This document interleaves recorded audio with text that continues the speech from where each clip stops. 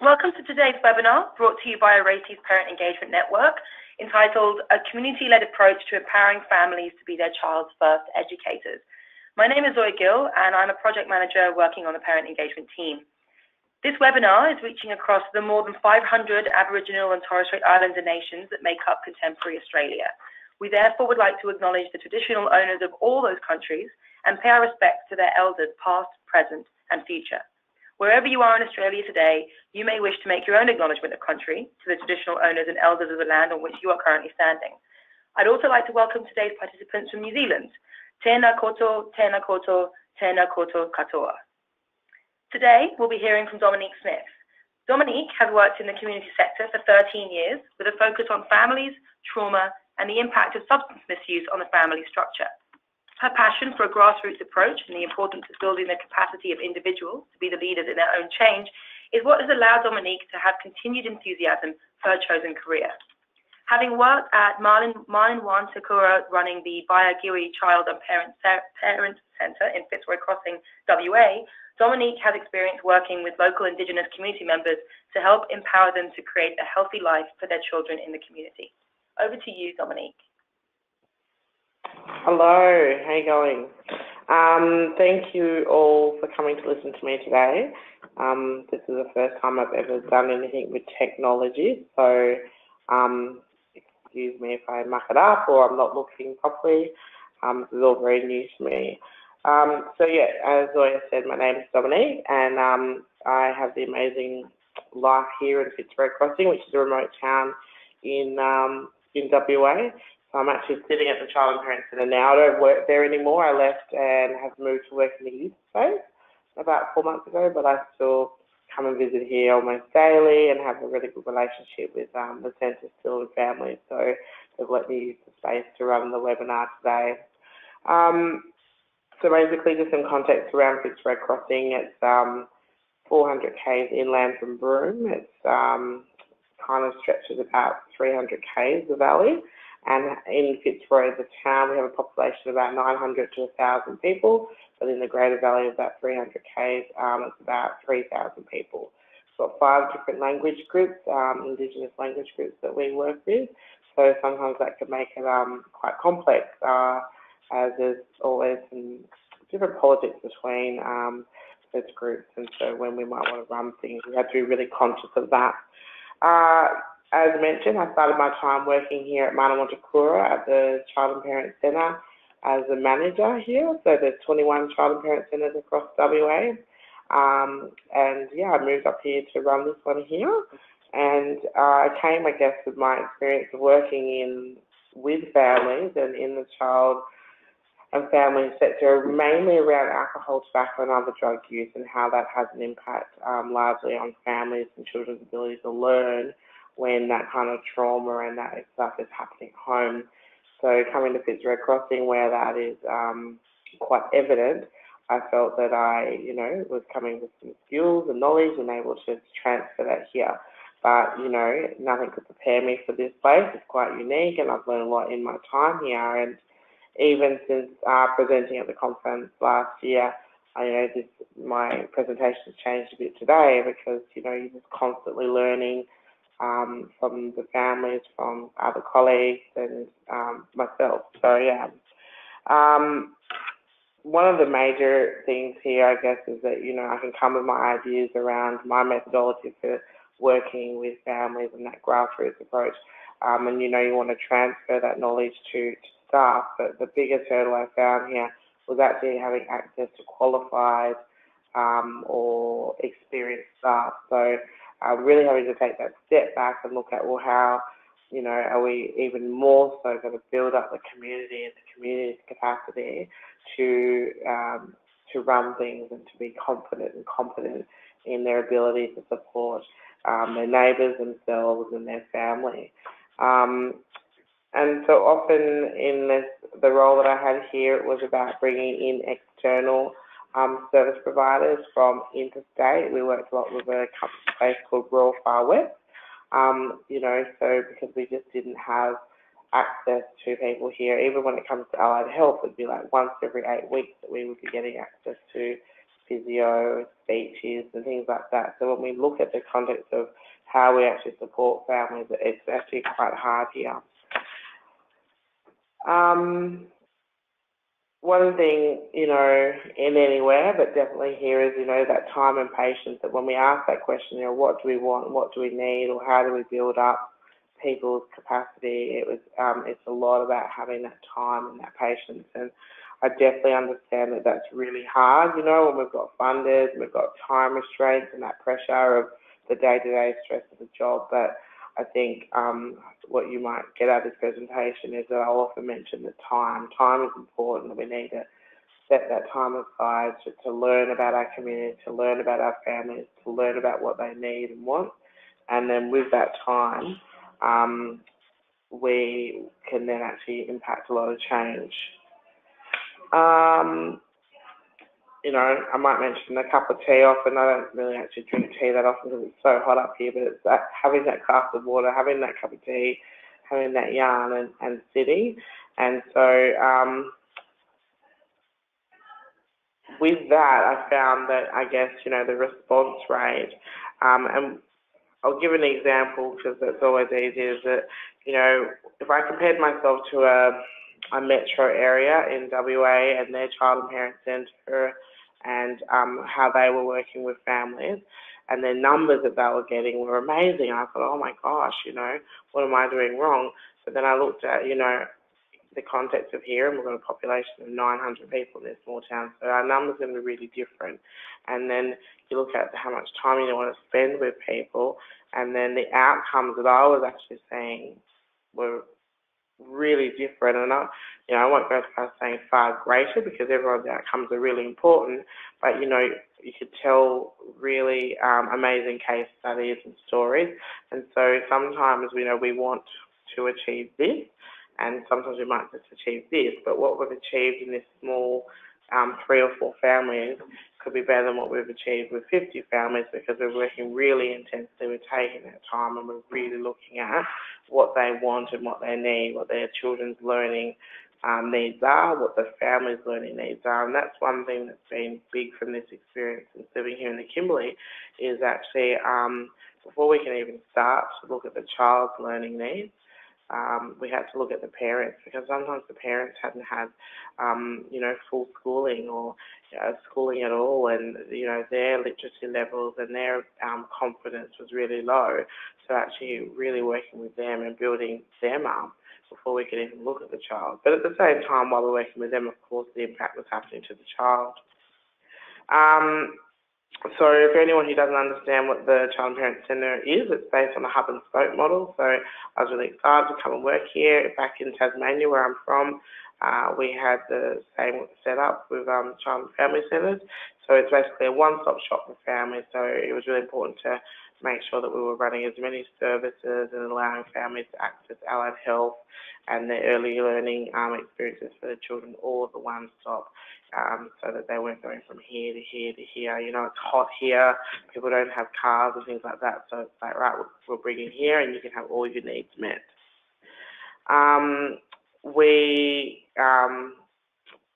Obviously in this town there's the Indigenous population, but there is a lot of non-Indigenous people here. So come and they provide the service provision most likely. So what is really important is that cross-cultural, two-way delivery. So often when we're delivering anything, we really make sure that we have an Indigenous person there to make sure that we're being culturally sensitive and appropriate, along with our non-Indigenous workers. So that was like a really important aspect of working here. And in my new role, it's the same.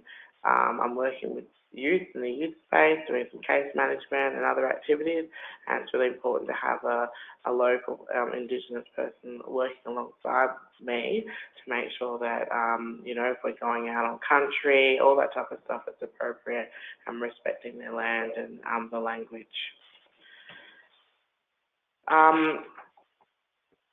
As I said just before, I've moved into the youth sector, and that's really exciting because when I was doing some parenting workshops in the last year or two, one thing that came really, really apparent to me is, we're working with these parents and these families, that often the young people, like the youth of the family, and when I say young as 10, are doing the parenting role. and, you know, doing it really well. And so that's when we started to realise, actually, you know, we really need to work with these young people and building, you know, not putting extra pressure on them, but building their capacity, looking at their skills, you know, because they're the ones that are often reading to the children, because mum and dad might not be able to read, but they've been learning at school. So they're the ones that are helping with the colours and doing all that incidental learning as well. So it's been exciting, you know, moving into the youth space and really celebrating with them about the, you know, the important role that they're playing in their younger siblings' life.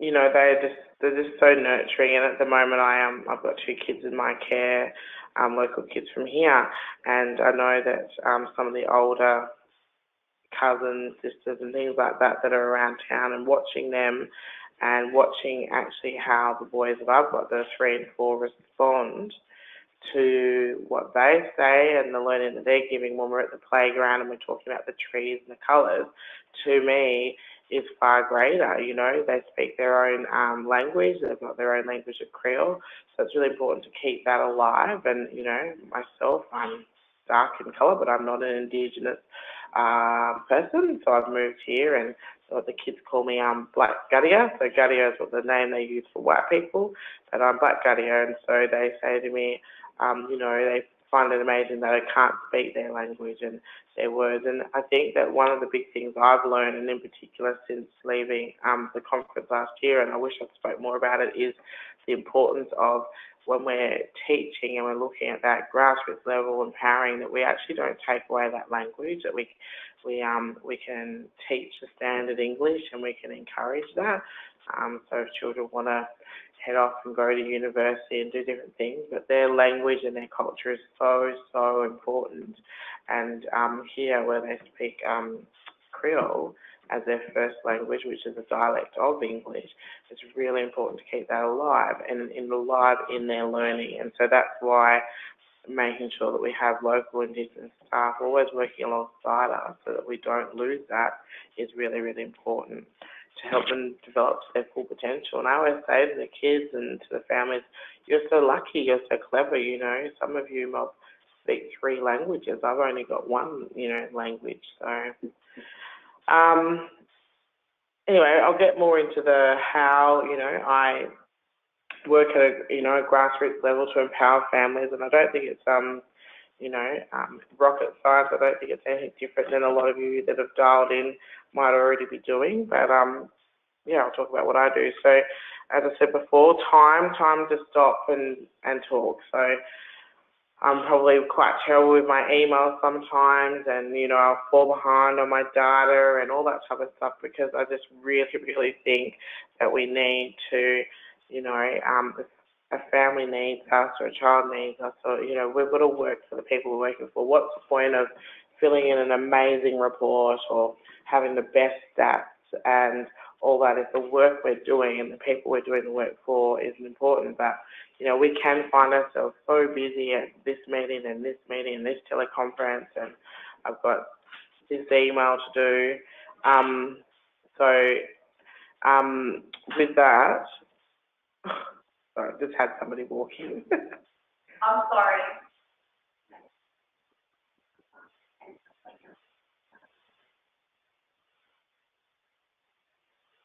I don't know. I'm in this webinar. I'm really sorry, but I thought it was really good. Okay. Sorry, I've just had a slight emergency come up with the 2 boys that I'm caring for, and that's the joy of this town. Hopefully that will be dealt with. Sorry about that. Yeah, so what was I saying? So what's the point of, you know, meeting our KPIs if there's not, you know, that meaning behind it? And like, this is me talking on my own personal experience working in this sector, so I'm not saying throw out our rules and our KPIs and things like that. They are important, our meetings are important, but what I've learned, and most recently in the last couple of years living here, is that if we just take that step back and take that breath, and, you know, I have a lot to do with our funders often, and it's quite amazing how they actually really do enjoy those stories. They actually do enjoy, you know, going away from the black and white paper and actually, you know, letting them know, like, oh, this is what we're doing, and having, that conversation with them, sending an email. Here it's a little bit different. Sometimes our funders are actually right here, and so they'll actually come to some of our meetings, and it just adds that person to the bits of paper. So that's one of my suggestions.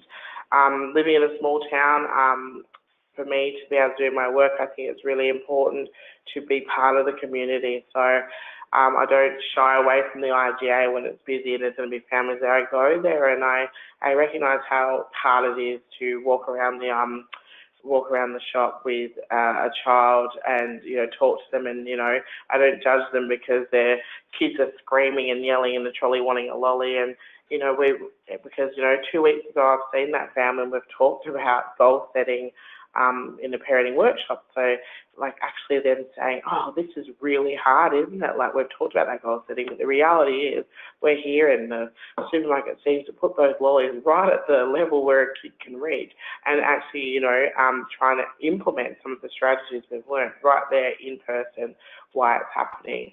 The sporting club, football's a really big thing here, so I injected myself into the sporting club, and made sure that, my face was out there, my name was out there, and people, start to feel more comfortable. And I know that in different areas throughout Australia, that can be a lot harder. Some of you might be dialing in from big cities and stuff like that. And so I'm obviously giving an example for the context in which I live in.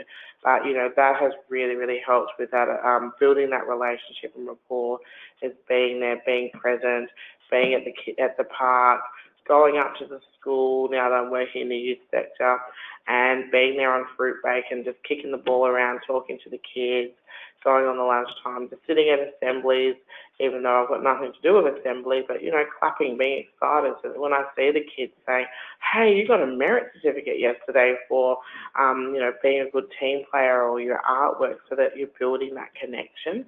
And, and like I said, it does take time, and you do have to plan for it. But I honestly feel like the outcomes are just so much greater for it. I'm living in a town where flyers and websites, they're kind of a bit superfluous here. It's a very oral community, so it's about, someone might come up to me and say, hey, what's on this week? And I'm thinking, oh my God, I spent all this time on this big flyer, and it's so bright and colourful, but that can be standing right next to me, that flyer, but they want to know from you. They want to talk to you. They want to hear it from you.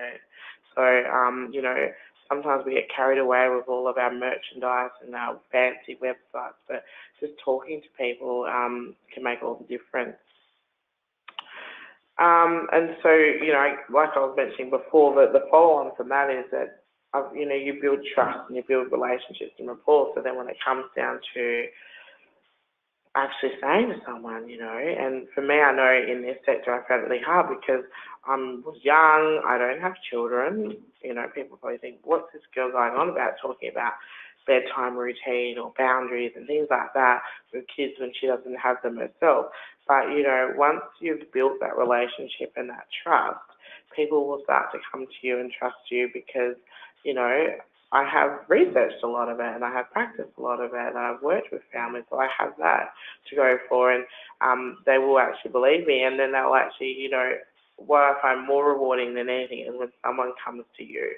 We can preach and we can sit there and we can say all the things and run all the workshops, but the greatest experience and the greatest learning comes when someone is doing that self-help and they're feeling empowered, when they're feeling confident to be able to ask for help and ask questions about their child's learning on their own.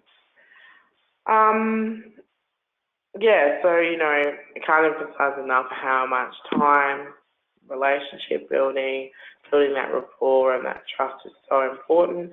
And, with that, the learning comes. Here in the Kimberley, a lot of families have experienced trauma. When we talk about the stolen generation, I'm looking these people right in the face right here. And, that was a really big learning curve for me. It wasn't a lifetime ago. It is this lifetime for people. So when you're sitting and you're yarning with the grandparents of the children that we're working with, they were the stolen generation. So their children, who are the parents of the little ones, they've had the impact of that. And so then our little kids are having the impact of that too, you know, that intergenerational trauma.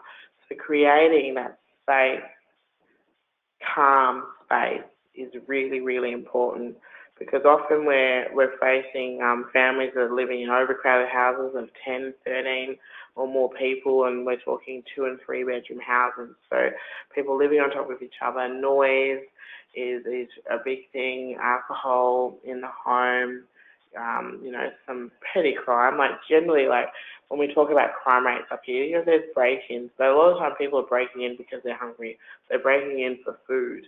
But when that's all happening, it's really important when we have a venue like this, that we are creating a soft, calm space.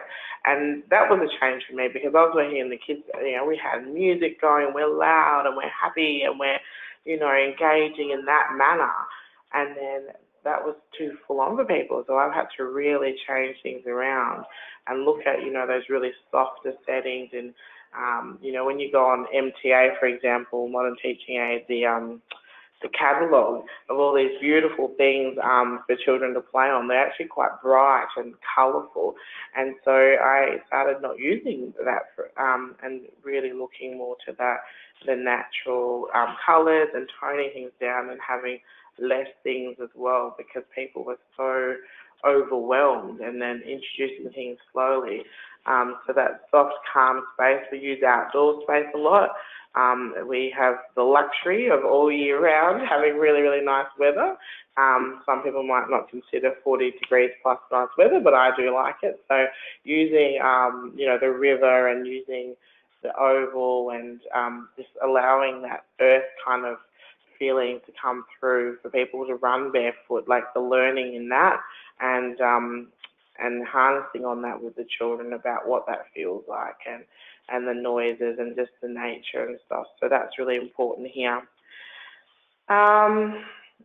You know, having the door open as well, like I know that we also need to have open and close times, but I'm really into the open door policy and I was told one time, you know, oh, it seems like the families are managing you, Dominique, and you're not managing them. And I was really disheartened by that comment, because I think if a family has driven in, you know, 20 Ks and they haven't got a car, they've found someone who's got a car and they've come in to the service that I provide to see me, and I'm meant to be writing a report. Yeah, the report's important, but that family is going to come first. And so I think that, you know, we're going to have a play group from 9 to 11, but if the family still wants to stay to 12 because, you know, going back home is not the best place for them, like, let's let them stay to 12. And if someone turns up at 8 o'clock before the thing starts, then that's okay. Let's cut them up some fruit and let them and their child play. So just really that open door policy, and the same applies at the moment while I'm working in the youth space, is that you know, that door is open. At the moment, we're painting up a spare office that's not being used, because the kids just love coming in because they've got cold water and aircon, and someone that asks them about their days. So we're kind of creating a space that we can let them get on the iPad or use a PlayStation or just chill out before walking home or getting a ride from me. So with that, you know, safe space, I suppose, you know, then we're really obviously always mindful that we're role modelling those supported learning behaviours, and that everyone that we come into contact with, volunteers, staff, the other young people, making them accountable.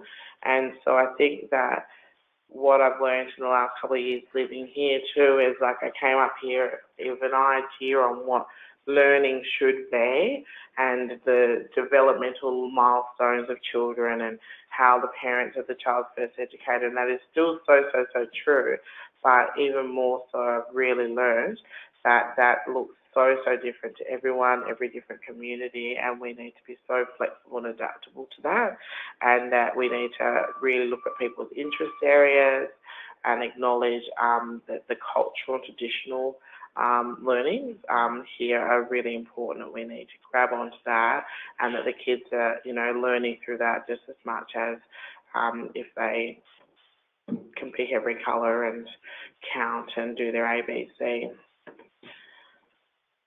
So I mentioned before the parenting program, so that's like Triple P, positive parenting, some of you might know of. Here in the Kimberley, they developed a different kind of version of it called Johnny Under You, which is about, basically there was a prevalence study done a few years back into the FASD rate. So it came back 1 in 3 children here are affected by Foetal Alcohol Spectrum Disorder, and if you don't know what that is, it's basically where the child is affected by the mother's alcohol use while in utero, and so that then in turn leaves the child with some learning difficulties.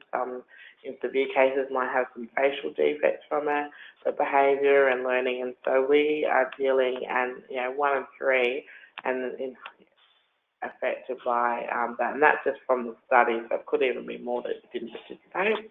So we're really mindful of that here, and so the parenting Journey Under You, the Triple P that is carried out throughout the valley, is really important, and that again is done in a culturally sensitive way. So we've got the local Indigenous person with a non-Indigenous person delivering that, and we deliver it in small groups, so we can allow for those questions in a more intimate group. And it's not just come and do a workshop on a Friday afternoon or 2-day workshop. It actually goes for quite some time, and we break it down a lot smaller, and then we work with the families ongoing after. It's not like, okay, you've got your certificate and off you go, you're going to be a great parent now, positive parenting is your thing. It's like actually checking in with them 2 weeks later, a month later, ongoing all the time. And of course that's easier because we're in a small town, because we know that there's going to be a roller coaster of emotions. One family I worked with 2 years ago, she's had another baby, and so her kids, and we were working with a 9 and an 8-year-old. Now things are really, really different for her. So it's not that she might need to do the whole parenting course again. It's about engaging with her and knowing that we're here for her, and that any tips, any support we can give can be given to her, and it's not just 2 years ago when you did the course.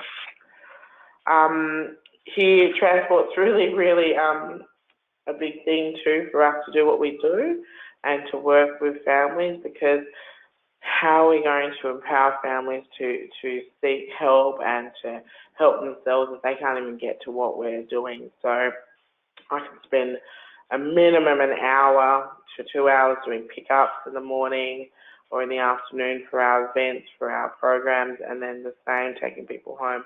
And people might say, oh, you're spoon feeding, or you're you're enabling them, they need to, they've got 2 legs and a heartbeat, they need to get there and do it themselves. But I just think, why make it harder? Like, we are funded, we are paid to deliver these services. Let's do what we can to get people here and to support people. So going around and bipping the horn and turning up at people's houses, or where you might know are the local hangout spots, here there's a bit of an issue with a card game, for example, where people are gambling their own money sitting around a tree in a open space. Now, I am notorious for rocking out there and not gambling myself, but just sitting there and saying, come on, let's come to the morning tea or come to the play group. And in the end, people do jump on the bus. So I think they're just sick of me going there. But I don't want to shy away from those areas. I don't want to judge those people.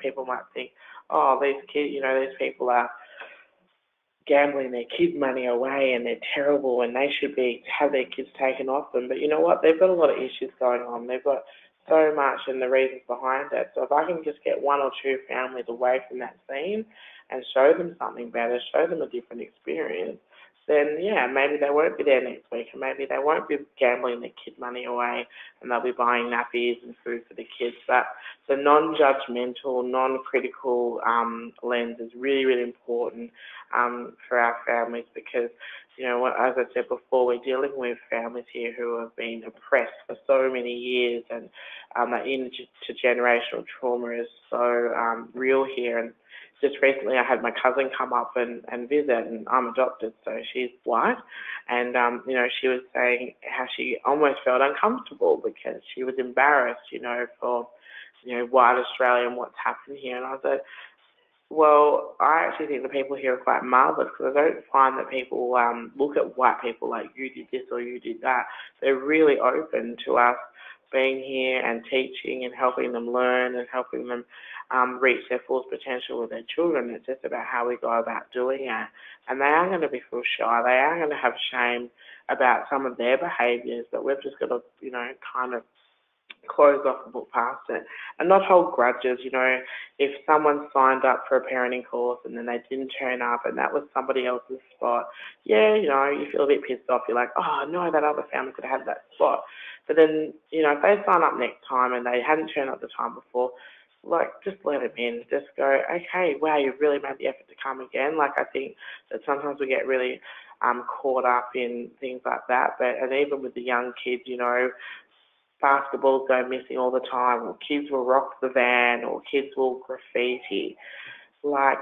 Kids will be kids, and we hold them accountable to their actions, and we make them apologise, and we talk to them about respectful behaviours. But it's really important not to hold grudges, to still say, hey, how you going? And to move forward and make them feel comfortable.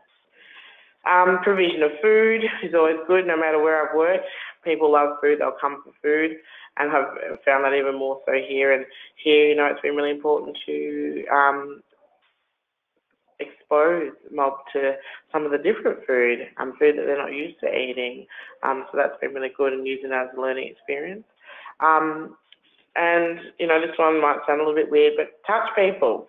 There's so many rules now you hear about back home in Tassie, where, you can't have a kid sit on your lap, or parents, can't take a photo or something at a swimming carnival, all these rules. And I know we've got to follow policies and procedures to a point, but I tell you what, just love. Love is so important. Giving someone a pat on the back or just pulling them in and giving them that little squeeze, you literally see and feel them melt. You feel the walls go down and you're giving them the warm fuzzies.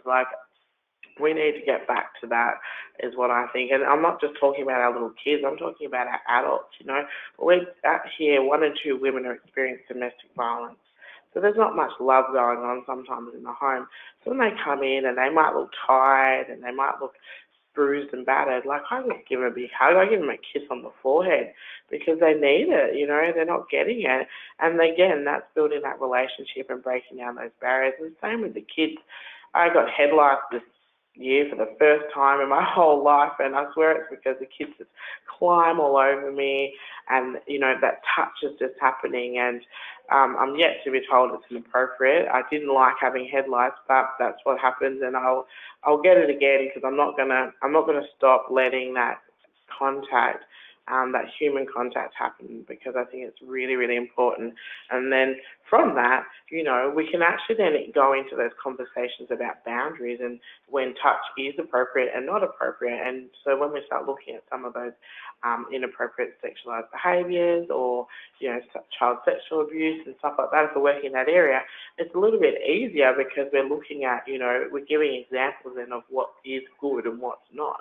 So if I'm standing there, like a cold robot, it's really hard to portray those messages to someone.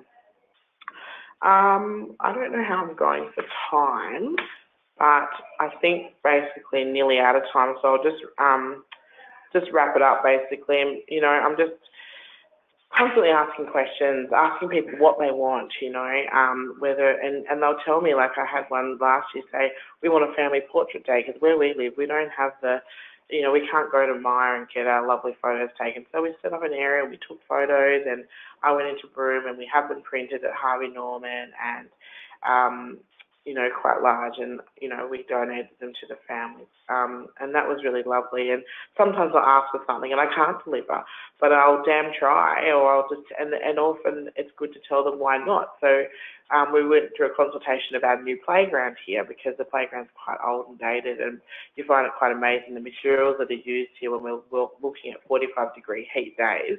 And a lot of the kids, they can't slide on the slide because it's hot, it's going to burn your bum. So the parents were asking about a new playground, and there's a spot that they wanted it to go. So we went to council and we talked to everyone. And at the end of the day, couldn't go there because of safety reasons, because of power poles and all that. So that's okay. We couldn't deliver what families wanted, but we went back and we told them. We didn't just not deliver. We tell people, okay, why? And so then they feel, so then we go, well, you know, what's plan A, B, what's plan C, involving them in all those decisions and just owning up when we can't do things. And often, you know, I know a lot of people, the number one reason is money, you know. And again, just saying to them, like, that's actually going to cost $280,000 to do this, you know, or a skate park is actually going to cost $100,000. We need to remove this building of asbestos and we need to do this, this and that. They don't often understand all those background things, but people just, you know, say we're going to do something, they don't do it, and that's how they feel disempowered. They're like, you know, why did you say this and you're not doing it? So we've got to communicate. And I guess, you know, at the end of the day, for me, a community-led approach is that I am the person that's getting paid. You know, these people, they come and they are volunteering their time to be with us. So it's almost like sometimes people think it's, you know, it's a privilege, like these people need to go, oh, wow, it's so great that we've got, you know, these things here. And it is great, but also we're getting paid to come and do that. So we need to acknowledge that. We need to go to nurture people and make them want to come. And then we launch into learning. And then on the other side of that is that we are pushed down by our funders and by our KPIs and all those type of things. But we need to get creative. We need to think about how we report things back. And so if it said that we've got to do this like A, B, C, D, and I want to throw in an E and an F into this thing, well, maybe I'll do it. Maybe I actually won't tell the funders or whatever, because we know that by doing that, it makes a better impact. Or maybe I will, and I'll actually start to change how we report. And I can actually speak truth to that. So in this role at the Child and Parent Centre, I came in and I looked at our reporting template, and I was like, whoa, there's so much more things that we're doing and that we're achieving that's not even being documented or captured here. So I said to the funders, hey, do you mind if I add a few boxes? And at first they were like, no, that's the template, Dominique, you just need to do a template. So I just added my own boxes at the end. I didn't listen. And then the next big meeting that was had, they were like, they'd read it and they actually found, you know, that it was good information. And so then it did take 12 months, but over that 12-month process, the government did end up changing that reporting template and to start capturing some of that, you know. So sometimes we just have to push the boundaries. We have to say, what is here isn't good enough. We've got all this, and our families have these voices that need to be heard, and just be their advocates, be their voices. And that's how I guess I work from that community grassroots level, is that I literally get on the ground, I get in there, I give a hug, I talk, I spend the time, and then I capture all that and I feed it back to the people that are paying my wage at the end of the day. So I think that I've probably talked for too long. I will hand it back to Zola and we can have questions, I guess. Well, thank you, Dominique. That was a really, really interesting presentation. I caught the recording of your presentation at the PE conference, and it's just so wonderful to hear things like that again and in even more depth, and yeah, really, really valuable. Thank you. Well, we're going to hand it over to questions. If anyone has any questions for Dominique, please feel free to type them into that question box section, and we can relay them across. I actually have one question. Dominique, when you were talking about the importance of language and really ensuring that language isn't lost and plays an important role in learning, is there a role that language learning plays on the part of the educators or service providers in terms of learning local languages or language groups that people work with? Is there any element of that in what you do? Or active workers learning their language? Was that the question? Yes, that's right, yeah. Yeah, so that's a really good question because so last year I recreated this storybook, there was an old lady who swallowed a fly. In Creole, so I worked with one of our local ladies and I recreated that into Creole and I went and did it in the schools, and then one lady pulled me up and she said, no, you can't do that. And she said, it's really important that, we speak our language and we keep our language and you encourage that. But it was I was told, and I was then told by another local woman that, us as, non-Indigenous people, trying to, it's almost, not disrespectful, they didn't say that word, but I guess it comes back to, so in the school, they've got a red band and a black band, often the teachers on their arms. So when a kid comes up and says, I need to go Gora, which is they need to go to the toilet to do number 2. So they've said that the teacher says, holds up, say the black band, which means they're speaking in their language, and then the teacher will hold up her red band and say, you need to go to the toilet. So they will reiterate the standard English, but they'll acknowledge that the child has used their language. So that's what they're saying up here. They're saying that we need to empower them to keep using their language, but help them recognise standard English versus their language. But we shouldn't be using their language. Does that make sense? No, that's very interesting. Thank you. We've had a question come through from Anne, and she's asking if you're able to provide maybe an example of a family being their child's first educator. I imagine through the Triple P program, there's got quite a few examples around that in engaging with parents. Yeah. So I guess, oh gosh, where do I start? So yeah, I'll go just back to the parenting workshop. And as I was saying, like all of the families, their ability to read and write is a bit harder here. That's just the reality of it. So we had to work with this one mum on, okay, well, how can you, because she was really down on herself. She's like, well, how can I read bedtime stories, to my child when I can't read? And so, just really, and like stripping it back to explaining to her how, looking at the pictures and naming all the things in the pictures in the book, and that, taking your child on country and fishing and how that learning.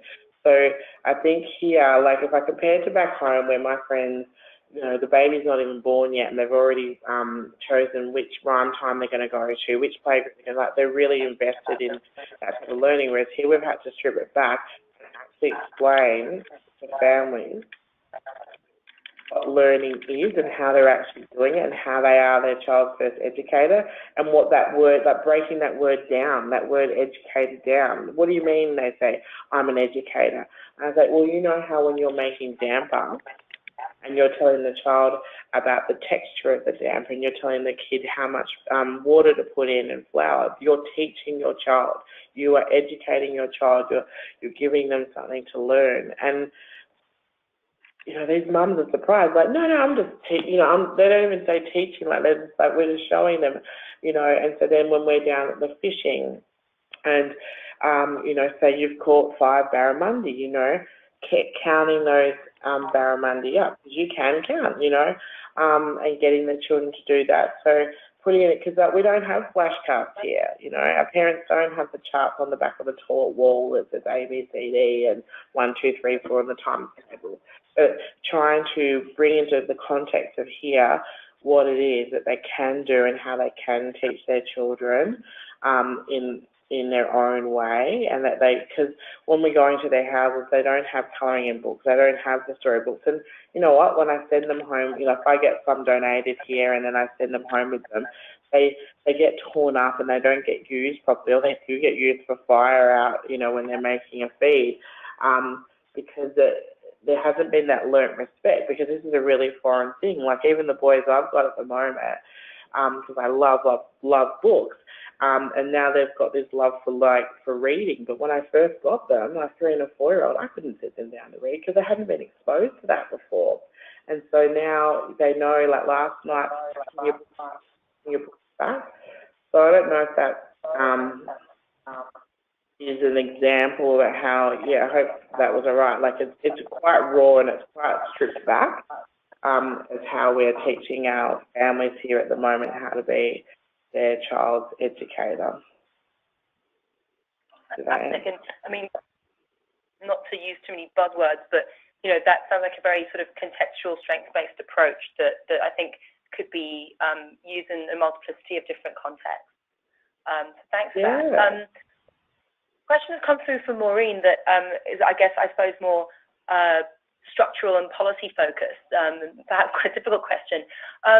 It's in relation to the Fetal Alcohol Spectrum Disorder, and what do you think will help reduce that? And that's thinking in the context of the, particularly in the context of the First 1,000 Days campaign. Look, I think, so Fitzroy was the first to get the alcohol restrictions. So you live in a town where we can't buy alcohol here. So there is the pub and there is the inn, so people can go and drink there, but there's a lot of restrictions around that. Like you get brepo going into the pub, you can only have mid-strengths before this time. There's lots of things like that. So if people here now want to go and get alcohol, you've got to drive 400 kilometres to go get it. Often you have to get a letter from the police too, so you're limited on how much you can buy. So I think those type of things on a legislation kind of high level are reducing the amount of women drinking while pregnant.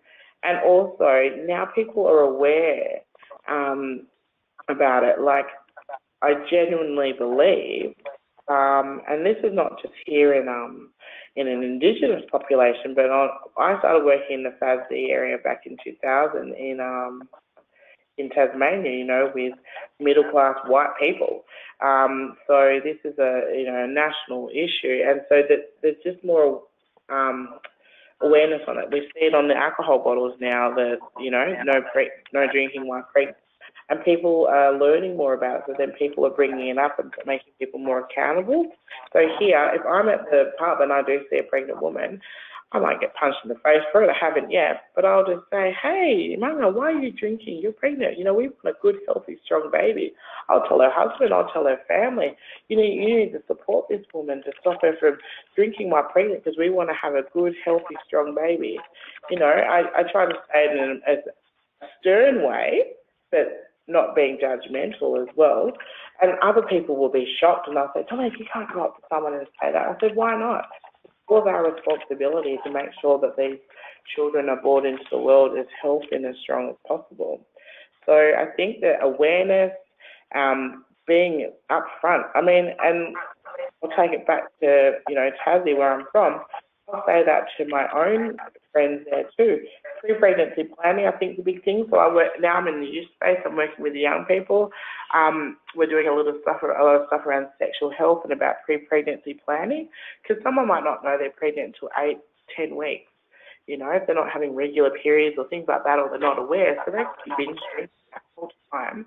And that first trimester is really, really important for that developmental growth of the baby. And it's affected. So someone might actually not know that they're drinking while pregnant because they don't know that they're pregnant. So I think just that education around pre-pregnancy planning and just raising awareness. Hope that answered your question, Maureen. Thanks, Dominique. That was really interesting, and obviously, and showing that these things, you know, they're not just limited to one specific population group. For example, it's something that impacts all of us. And that broader education and awareness. We've got a couple of questions that I think could probably fit together.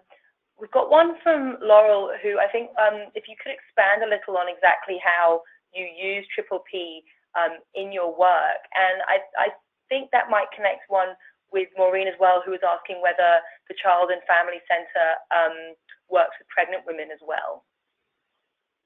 I'm not sure if those Child and Parent Centre is from pregnancy through to 8 years of age is the funding area. So we did do some pregnancy support stuff. We had women here that would come and have their midwife appointments. So the midwife would come and do a drop-in clinic once a week. And then, yeah, we'd work with women while they were pregnant, and then so that then there was that relationship straight through to when they had the baby, having child health, coming to play groups, and that long, relationship and work with them. In regards to the positive parenting, oh gosh, sorry, can you repeat that? What did you ask? I think Laura was just wondering if you could expand a bit on how you use Triple P in your work. Yeah. So, oh gosh, so when we got trained in it, so there's about 40 people in this town now that are trained as Triple P, or we call it Johnny Under You, facilitators. And so we do run your conventional workshops, like your 2-day workshops or whatever, but the way we like to practice it best in this town is in everything we do. So from the moment, I'll give you an example, I come through the gate and we're seeing a child swinging on the gate, as they love to do when they're getting dropped off at daycare, for example. The initial reaction before I did Johnny Under You was to say, no swinging on the gate, using that no running, and so switching into the walking. Oh, but you like swinging, okay, let's go find you something to swing on. So then we're also role modelling it to the parents, and then using it as a teaching moment, saying, oh, it's so easy to say, no running, no running. How about you try telling Kyle walking, and then he'll look at you and go walking. And so when we're outside and the kids are climbing on something, and exploring, and the parents think, oh my God, my kid's going to fall, I can't believe they're climbing on these rocks. And I say, no, it's really important for our children and their gross motor skills to actually do that climbing and to do that exploring. Here, let's go over there. And I know you're feeling really nervous that they're going to fall and crack their head open, but and so taking the parent away from where they might be yelling, get down, Jack, stop climbing. So taking the parent and walking over and saying, see how Jack's climbing on this? It's because, he's got all this energy and he's really wanting to use his muscles. And so, like, teaching in the moment, I guess, that's how, in particular, I've really tried to use that approach. And let me tell you, since taking on these foster babies, I have had to go overtime, and I've realised myself how hard it is to implement it when you're tired and you're cramming, you've had the longest week at work, and all that type of stuff constantly. And so that's been a really good experience for me to have these little ones to keep practicing what I preach, in the home. And now I am able to use that and go back to the families and say, oh yeah, like, it's really hard to go to the supermarket, so why don't we pick, when the kids are feeling this way, so let's pick a time that the kids are a bit more worn out, or when they're, got their best listening ears on, instead of trying to take them at the end of the day when you've just finished work, you've just picked them up from daycare, you're tired, they're tired and crabby, it is going to be an absolute shit show. So can we get a bit organised maybe, and we go before daycare when they're feeling a lot more, they've had their breakfast, they're happy, they're full, their listening ears are on, and we can get our groceries then and pop them in the work fridge because we'll go straight to work. So that's kind of how I try to use the positive parenting. Thank you, Dominique. That was very helpful and detailed. I think we're coming up to the end of the presentation now, so I'm afraid I don't think we'll be able to take any more questions. But thank you for those fantastic questions that did come through. I think it definitely contributed to this discussion wonderfully and set up a lot of ideas to consider. A recording of this webinar will soon be available for online, but for ERACI members. So if you're not a member, please consider signing up, because these parent engagement webinars alone would pay for a membership, and there are many other fantastic reasons to join. If you're interested in the work of the Parent Engagement Network and would like to be a part of it, visit the ERACI website for more information. We'll send you links in an email this afternoon. The network currently has over 700 members based all over Australia, people like yourselves who are passionate about the importance of parent engagement for improving the learning outcomes of children and young people. We publish fantastic newsletters regularly. Dominique actually featured in one of our ones last year. She's a bit of an ERACI superstar for us. There's another one due next month, so keep an eye out for upcoming blog posts, other webinars. We'll be planning another in a month with more on the horizon. For other ERACI events, please visit our website. And once again, thank you so much to Dominique for another wonderful presentation that really hit home on a lot of those conceptually simple ideas that are quite difficult to implement, but Dominique, the way you're implementing them, I think, is a wonderful example to everyone working in this sector. So thank you very much, and thank you to everyone for attending. Thank you, Dominique. Thank you, everybody. Thank you.